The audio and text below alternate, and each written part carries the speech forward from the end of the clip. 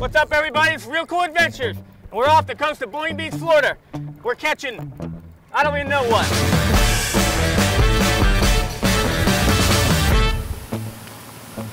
You can do anything you want when you're sexy.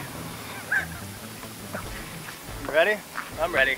What we're doing today is we're fishing at the hardest time of the day to fish, 2 o'clock in the afternoon. Completely sunny, hot, moist.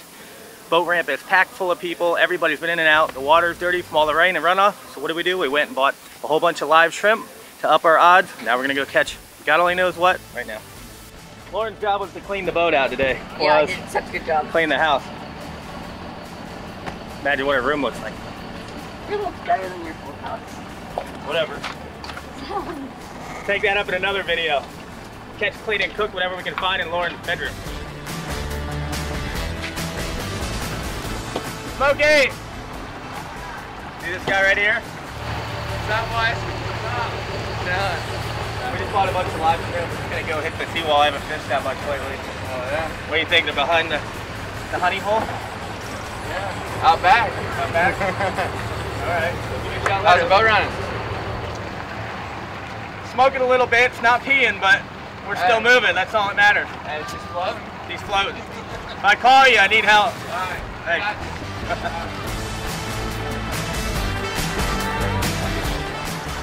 That's one of the deadliest things in South Florida. It's called a giant sea ray, and they swamp everybody in kayaks, canoes, and Carolina skiffs. Anybody that fishes in South Florida knows about the sea rays. Look, he just swamped the kayakers. Look at that. They're bobbing around like turds in a toilet. Just a week ago, the guy that left, a manatee breached and almost ripped him out of it. I don't know if you saw it, it's on YouTube somewhere, manatee attacks or whatever. It was that guy in that canoe right there. It was really nasty and dangerous, but he's still out here because he's a trooper. Whew, good times. Somebody just got sucked through the inlet, so it might be kind of rough. Maybe he lost his surfboard. Is it rough? Yeah. Good. You never know, it's Boynton Inlet. It's home.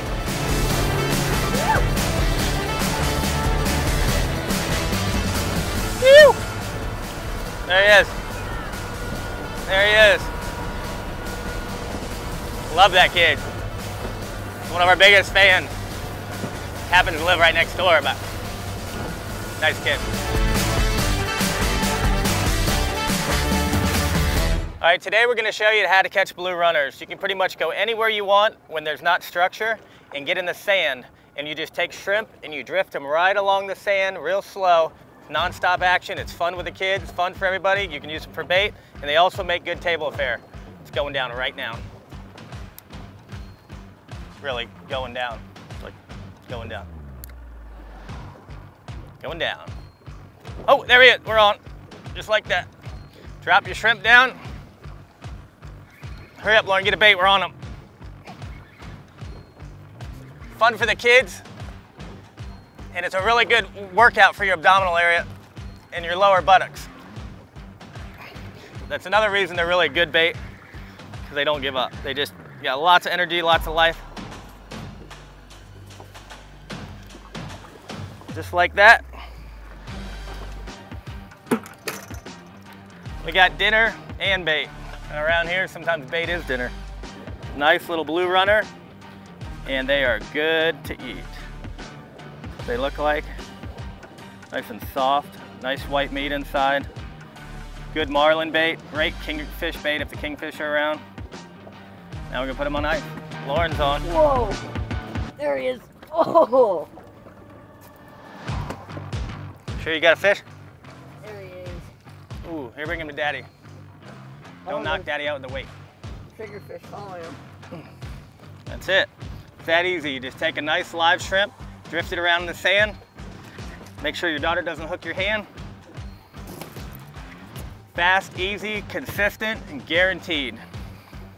Get another bait, Lauren? Let's get another one. You heard of big pimping? This is called big shrimping.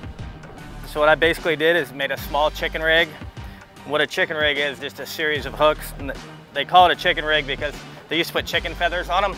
So when they would steal your bait, then the feather actually looked like a little bait fish in the water. But We're gonna use that concept. I'm gonna drop it down.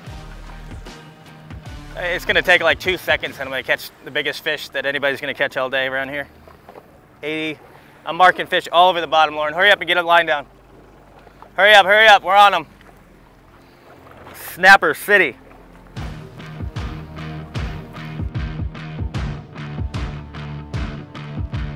Cool thing about using shrimp, they do not last long. Everything eats a shrimp.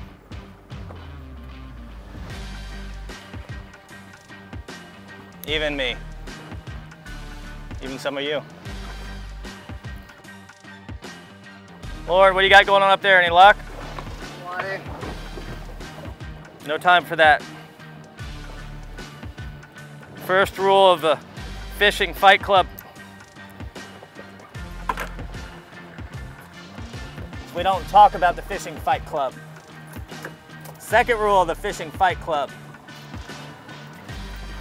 We eat what we catch. The third rule of the Fishing Fight Club. We're going downtown, Julie Brown. Wah! Throw it like a cast net. Shake it like a salt shaker. Let it down. We're in 43 feet. The reef really starts in about 50 feet. And all we're doing is using the current to drift along the inside edge, out in the sand. And these little aggressive things are all over in the sand. They're just everywhere. And they cannot pass up a little live shrimp. And they fight really good. We're kind of overpowering them. We have a little pretty big tackle for what we're catching, but we don't care. We're trying to put meat on the table.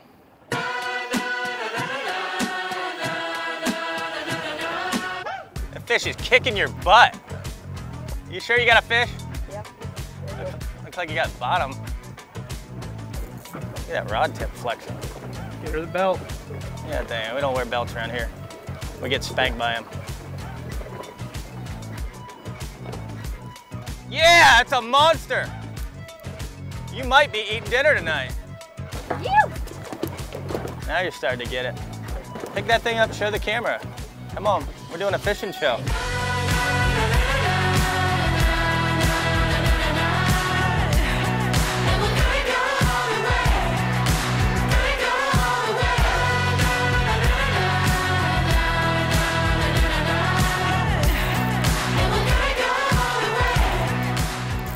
Feels like a type of jack snapper hybrid. I got really small leader. I forget what test, but I know it's small. Is it 30? Oh, let's get this show on the road.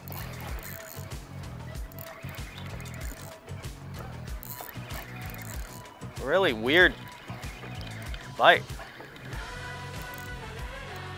Oh, look at that little problem. That might have been our little bait stealer. That is called a triggerfish, also known as a reef piranha.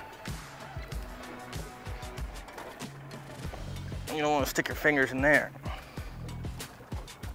I was out here one day and one of these bit the crud out of my buddy's leg.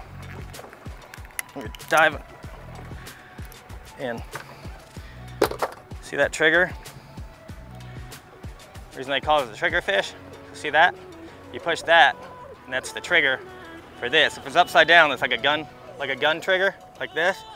But the real reason, see that little lever? Once you push that, it goes down, the spine goes down. Pretty fish, but they have to be a little larger to keep. So. Say bye-bye, little buddy. And if you're wondering if you need a venting tool for those, we're so shallow, and the way we're bringing them up, catch them right next to the boat, their bladder's not really going up. That's why they swim right down. But if we were catching them out deeper, we'd have a tool in the tackle box here. You poke them in the side and it lets the air out of their bladder. We don't need that. Not today, so here we go. Going for a runner. Got my #1 stunner, waving to you, woo, woo, woo. And take that little guy. That's it. Right there. And then another trick, you go. Round and round we go. Go scrub the ground. 45 feet.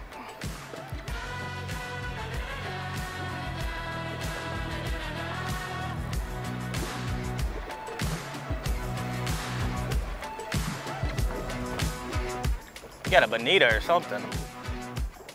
You got an Atlantic sharp-nosed shark. Whoa, flying jack.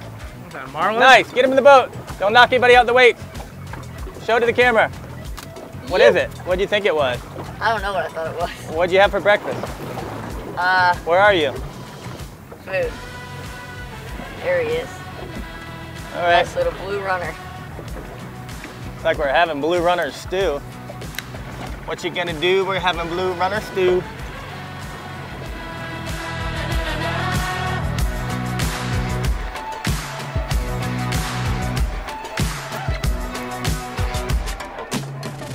All right, guys, we came out here in a matter of 20-25 minutes. We burned through a bunch of live shrimp, caught a bunch of blue runner. I got one on right now. Now we're gonna go home and cook them.